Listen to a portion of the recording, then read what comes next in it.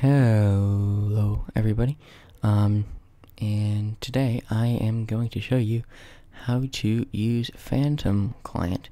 Phantom Client is the fully C++ injection client that I've been developing for Minecraft Java Edition, of course, on Linux.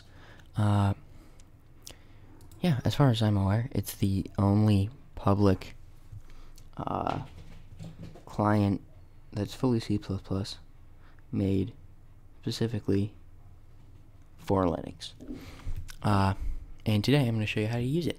So, we're going to start off by making a new folder, which I'm going to call Phantom Client, where we're going to put our libraries. Yeah. Now we're going to need to download two things. The first is an injector to inject Phantom into Minecraft, and the second is the actual Phantom code binary. So first, I'll go download the injector, which you can find at github.com/phantom-injector. I'll have a link to this in the description. So once you get here, you want to go to this releases tab and download the phantom_injector binary here. And then I'm gonna hit Control-T to open a new tab in my file browser. That is the shortcut on most file browsers, not all of them though. And we're gonna drag Phantom Injector from our downloads over to this Phantom Client folder. Next, we're going to download the Phantom blob, and we're going to go to github.com/some_pineapple/phantom. And again, go to the releases tab. The latest release should show up on top, and download libphantom.so. And you can go back here. I'm just gonna minimize that and drag libphantom.so into this same folder. Now we've downloaded everything we need. Of course, you can also build these binaries from source.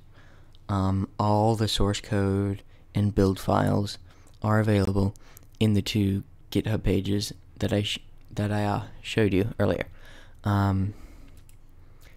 But what you want to do is you want to right click in here and open in terminal, like I just did. This will get you a terminal running in this directory.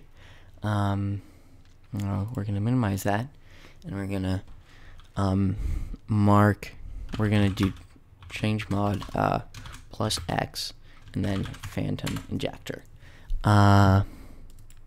That's just because for some reason when I tried it before, Phantom Injector wasn't marked as executable by default. So what this command does is it just marks this as executable. Another way you could do that is if you go into the properties, permissions, and then tick this box, is executable.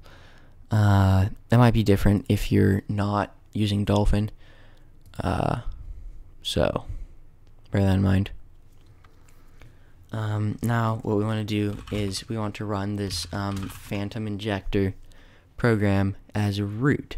So we use sudo and then the name of the program to run it as root. And then you want to put in your password, and we get this Phantom Injector window that pops up. Then first we're gonna open Minecraft. I'm just gonna launch Minecraft here. I don't know if you can hear my cats, but they're making strange noises in the background. So if you hear weird noises, those are my cats. Alright, once you've launched Minecraft, we can go back and take a look at Phantom Injector.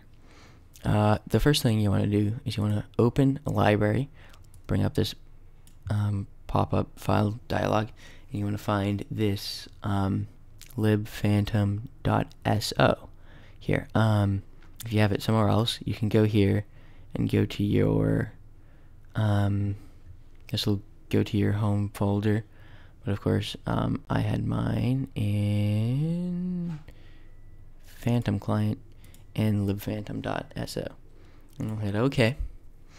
And then next up is we find Minecraft, and it will go ahead and grab the process ID of Minecraft. Now this should be a number of, it can really vary in size depending on the distro you're running and how long your computer has been up for since the last reboot. Mine is 10,145. I've seen them go into millions, and they can also be like 2,000. But anyway, that aside, as long as you see a number here, you're good. And then you hit inject, and you should get this pop-up. And once you've injected, you can close that, and you can also close your terminal. Now we've got Phantom here, and then what we do next is, this is important, you need to select your mouse. I have a Glorious Model O. If you cannot find your mouse, then, well, that's an issue. The most likely reason that you can't find your mouse is because you're in Wayland. And if you're in Wayland, that means you have to log out and find some sort of if you're using Ubuntu or any other distro that uses GNOME, you'll have to look for a little gear icon in the bottom right hand of your screen. Click that and find, if you're using GNOME on Xorg or Ubuntu on Xorg, it'll either say Xorg or X11. Yeah, just make sure you're running something that's using X11, because otherwise it won't work. Just straight up won't work. Yeah. Now we have this drop down, and we can choose between a whole bunch of different colors. I'm going to leave it here for now, and then we can go in game. I'll just go in single player for now.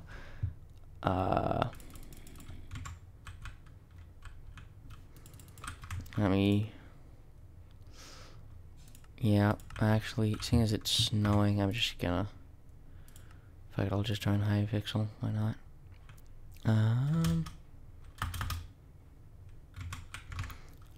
And you see, once we join a game, we get our hacks. So for now, I'll just turn on auto clicker and aimbot. All of them have a little description if you hover over. Auto clicker.